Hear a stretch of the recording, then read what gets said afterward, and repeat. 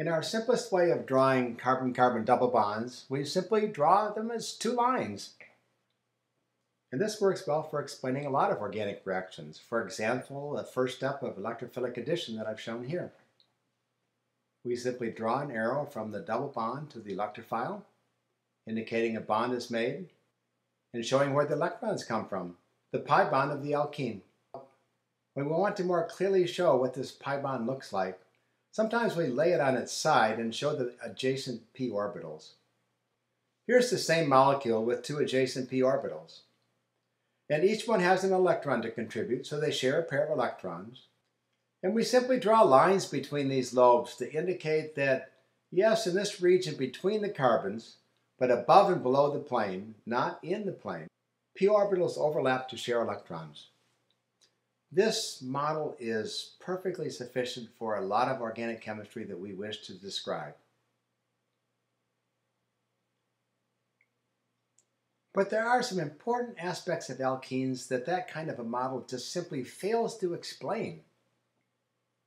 In these cases, when we think about alkenes in the context of molecular orbital theory, we find that we have explanations for all the kinds of alkene chemistry that we otherwise can't explain at all. For example, this conjugated diene is more stable than a very similar molecule that has isolated double bonds. Why is that? And it turns out that alkenes absorb in the UV or visible spectrum. What's going on there? And thirdly, there are some reactions called paracyclic reactions that turn out to be cyclic additions between two alkenes. Some occur and others don't. They look extremely similar. Very difficult to guess why some would occur and others not using our current atomic orbital overlap theory, but molecular orbital theory lets us easily decide why some work and others don't. So for these reasons, it's worth taking a look at MO theory as applied to alkene pi systems. And with remarkably simple graphic illustrations, we can understand all of these properties that otherwise couldn't be explained. First, let's look at a few key tenets of MO theory. The key insight is simple. In molecules, we should have molecular orbitals. The regions in space where electrons should be found shouldn't be necessarily described by looking at atomic orbitals, which are restricted to atoms, but rather should look at the region in space of the molecule. So the thinking is, let's talk about molecular orbitals, and let's not be limited to atomic orbitals. The number of molecular orbitals for a pi system is equal to the number of overlapping atomic orbitals. So you count the number of p orbitals on adjacent carbons, and that will tell you the number of molecular orbitals you should expect that pi system to have. So for an alkene, there should be 2 molecular orbitals. For a diene, there should be 4 molecular orbitals. And thirdly, there are 3 types of molecular orbitals in terms of their energetics. One type is called bonding. These are lower energy than the standard p orbitals that are overlapping. There are non-bonding molecular orbitals, and they have the same energy as the p orbitals that are overlapping and don't really contribute to bonding. And the third are higher energy, and these actually destabilize the molecule if, in fact, there are electrons in the antibonding orbitals. Let's apply this thinking to a simple carbon-carbon double bond. Each carbon has a p orbital associated with this double bond. There are 2 atomic orbitals, so there will be 2 molecular orbitals. Let's draw in the atomic orbitals at some arbitrary energy along this energy axis. And you'll notice that I've taken special trouble to distinguish the phases, blue and green, of each p orbital. Each p orbital has a separate lobe and each one has an opposite phase. I've drawn these things with the phases oriented in the same direction. You'll see for some things it's very important to notice the phase of the p orbitals. And I've drawn in 2 dashes to indicate the energetics of these 2 p orbitals. Now we have 2 p orbitals that are adjacent to each other. These are atomic orbitals overlapping. So the theory says we should have 2 molecular orbitals. They'll have energetics that are lower, that's the bonding orbital, and higher, that's an antibonding orbital, relative to the overlapping p orbitals. And the distance that is moved up in energetics and down in energetics will be equal. Pictorially, we can represent these two molecular orbitals as being a combination of the p orbitals in phase, like I've shown here, and out of phase. Here they are.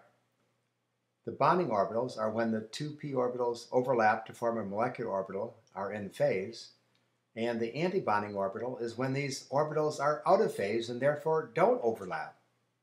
So this is our bonding orbital. This is antibonding. If we'd like to get a picture of what this means physically in the molecule, we can write in two carbon atoms tied together by a sigma bond, that's the line between them, and see that these in-phase interacting p orbitals lead to a region of space in the molecule above the pi system and below the pi system, where we'll find electron density. This is very similar to the picture we get from our overlapping atomic orbital system, isn't it? On the other hand, here's something new. The antibonding orbital occupies regions of space that are not between the two carbons, and therefore don't contribute to bonding at all. These orbitals are out of phase, they won't overlap, and if electron density is in here, it will be repulsive, so it will actually destabilize the molecule. Our atomic orbital overlap theory doesn't say anything about the existence of this higher energy orbital or where it is.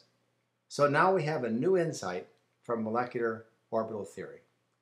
The alkene double bond has two orbitals, one that looks very much like the one we've been talking about. That's a bonding orbital, and a higher energy one that is quite new to us. You'll see that it turns out to be important to notice that we have this higher energy one. Take a look at this. When you put electrons in orbitals, you use the Aufbau principle that puts a pair of electrons in each orbital going from the lowest energy up. And an alkene has two pi electrons it needs to accommodate, so both of those electrons will be accommodated in the bonding orbital. It turns out this changes when alkenes absorb light.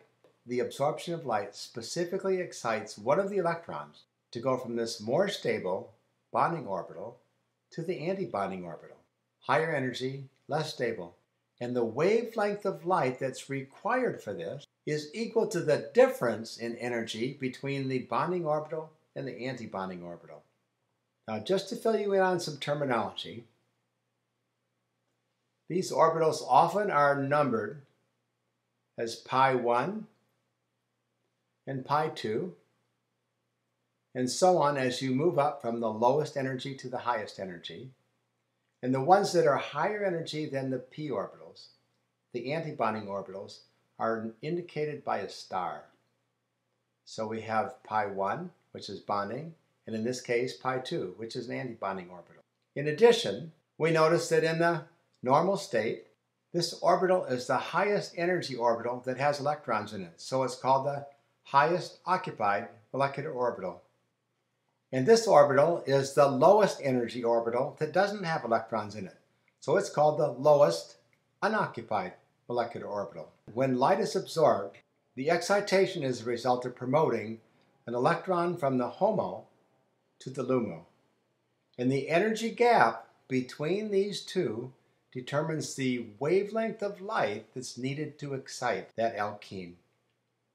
This will become important later as we think about dienes and trienes and their behavior with respect to absorbing light at different wavelengths. And finally, just in case you're wondering, how do they know where these molecular orbitals are in space relative to the atoms in the molecule? The answer is simple: from calculations. There are people that do quite amazing calculations that determine exactly where in space within the molecule these orbitals exist and their energies. So although I've depicted these energies in a relative sense, exactly where they are in a quantitative sense can be done from calculations. So there we have it, a molecular orbital theory picture of alkenes. Next, we'll take a look at the picture of conjugated alkenes that molecular orbital theory gives us. and learn from that what it can tell us about the behavior that otherwise we couldn't explain.